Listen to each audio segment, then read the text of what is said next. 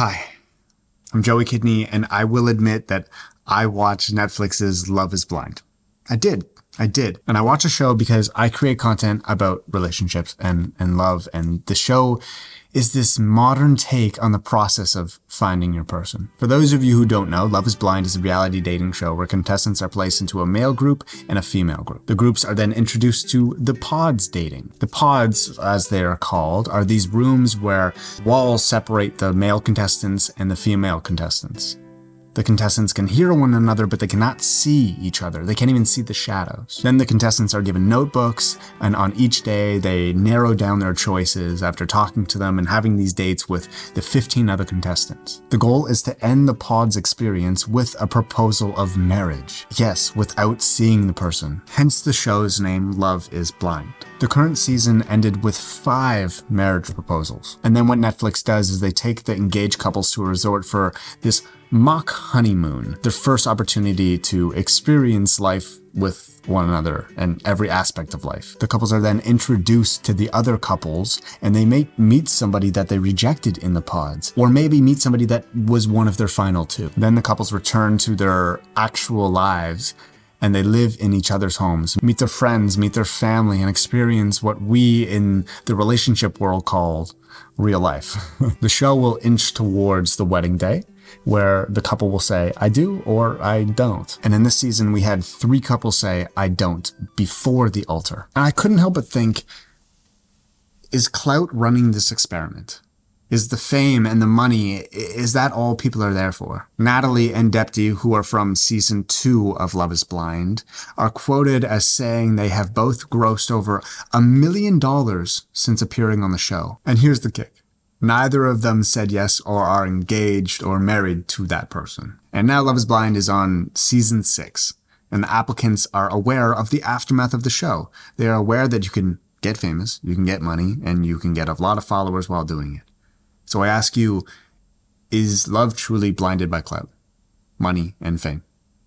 And my answer is twofold. For the women on Love is Blind, both AD and Chelsea are quoted as saying, I wanted to experience the experiment and keep that as pure as possible. For the men, none of the male contestants are quoted as wanted to experience the entire experiment, or they were there for the love. I know some mentioned that they were excited to date in the pods, but not many talked about getting married. Matthew mentioned fame, as well as Clay and Trevor. 3 of the male contestants had relationships before, during, and after filming. And Jeremy, with an A, I still can't. I couldn't get over that. Was allegedly engaged 10 days prior to filling out the application. I want to know who gave him that breakup advice. And then Trevor, big macho man, also allegedly had a girlfriend the entire time of filming the show, and either gaslit her or us that he loved her. And then we have Matthew, the famous Matthew. He was caught repeating speeches, asked both women to leave with him. And then out of the blue, everyone's talking about how Kenneth's cousin came into an Instagram post and wrote that her cousin was not into women and on the show for the wrong reasons.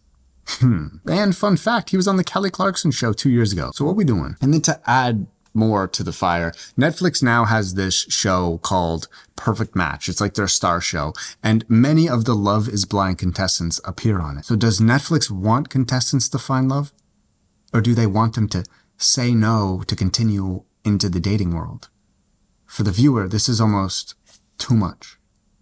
I can't handle it. And I don't even have an EpiPen to deal with all the tea, drama, and lies that are being spilled. And once these people are uncaged by Netflix, and the tea starts spilling, they each want to keep their 15 minutes of fame. And then the content of this is what you didn't see on TV starts flowing out. And you know, this is where I come in. Hi, my name is Joey. I had made dating and advice videos on YouTube since 2014 until 2020, and then I took a break.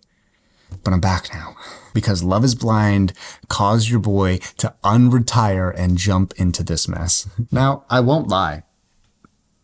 I was entertained. That's what the show is. But the entire time I felt like rolling my eyes. The entire time I felt like I wanted to experience somebody fall in love and not just be one couple. It felt like I was playing like the imposter game on Love is Blind. But so now let's jump into it. Let's start off with Trevor. Trevor, the comments went from we must protect this man at all costs to it's okay, Trevor, if you leave now, we're done with you. Man, I saw the sweat beating down that man's face and I was sweating at home. First of all, we love a toxic character on a reality dating show, but that person must be single. That's like the only criteria. You can't be on TV professing your love to someone and then texting someone else a week later, I still love you and I can't wait to see you. Make it make sense. Trevor, I think it's simple. You owe us the man that you were supposed to be. So just do better. Jeremy. Okay, you had an alleged girlfriend or fiance. You then got engaged to Laura. And then what was like a week later? You go out and meet the girl you said no to, and you can't figure out the location feature on your phone and your watch. For all the men out there, Jeremy, we thank you. We don't. We now have to turn on our locations when we use the goddamn bathroom thanks to you. You did that. And I have one more person to talk about and then I'm going to wrap it up. And I don't know if that should be Clay, Jimmy, Kenneth, or Matthew, but men, when you are going on a dating show, clean up your life first. Maybe just give it a nice little Instagram scroll. Maybe delete a few tweets. We see you. The internet FBI agents are going to find you. Your family members, your ex-girlfriends from kindergarten, a man your mom dated in high school, and we will know all, see all, hear all. It's terrifying, but it's true. Your lies, they're just not safe in the nicest way possible. Figure your shit out and then apply to be on an international dating show. So here's my advice on Love is Blind and Are They Blinded by Clout, Money, and Fame. My advice is you messed up and we see you. And if we see you, she sees you. So go on a show to find love, do the experiment, and don't worry about the money, the fame, or the clout. The internet loves authenticity, and all of that stuff will come. Jeremy, you almost went backwards in life with the Ace Ventura Hawaiian shirt. Alrighty then. And my advice for the ladies? Ladies, you just deserve better. Chelsea, I deep dived your Instagram account, and I went back to like day one. You always had a smile on your face until 2020. You looked like you always had fun, self-confidence, and something took your light away. Find it, bring it back, and realize that no guy will do that for you. Only you can. Brittany. It's pretty simple. You deserve your person. And Kenneth is not your person. Apple is Kenneth's person. His phone is his person. So let him be. You deserve better. Laura, you scare me. No, but like seriously, you scare me. I'm not going to say anything. AD, you do not need a man to complete you. You are complete. So find a partner who just enhances that. Enhances what you have. Sarah Ann. I can't trust somebody who has their first and middle name as their name. And lastly, Jessica. Oh, please don't fall into the reality TV trap. You can do better than a boyfriend from a reality TV show. You also do not need anyone. And really the only two that I haven't talked about, and I was going to skip, are Amy and Johnny. You did everything right. But when we think about this clout, this money, this fame, this reality experiment and experience and entertainment, you ended up being boring. Because you actually did it. So I thank you, but maybe next time just add like 13% more drama. Just a little bit. Just a little bit. But I'm genuinely happy for you. I think that, well, it felt true on our end. So in conclusion, is love truly blind? No, it's not. Not at all. Is love blinded by fame, clout, and money? Yes and no. Do I, Joey Kidney, know what I am speaking about? Yes and no. I'm also hearing that Love is Blind is currently filming in Minneapolis, so I hope we're gonna get like some cold weather drama. Being a Canadian, I wanna see a hockey player, I wanna see a blizzard, I wanna see the dates in snowsuits instead of bikinis and board shorts. I could literally never be on the show. Like I couldn't even imagine Trevor like sitting there and taking all that heat. Look how friggin' red my face is just talking about somebody else. So I thank you for watching.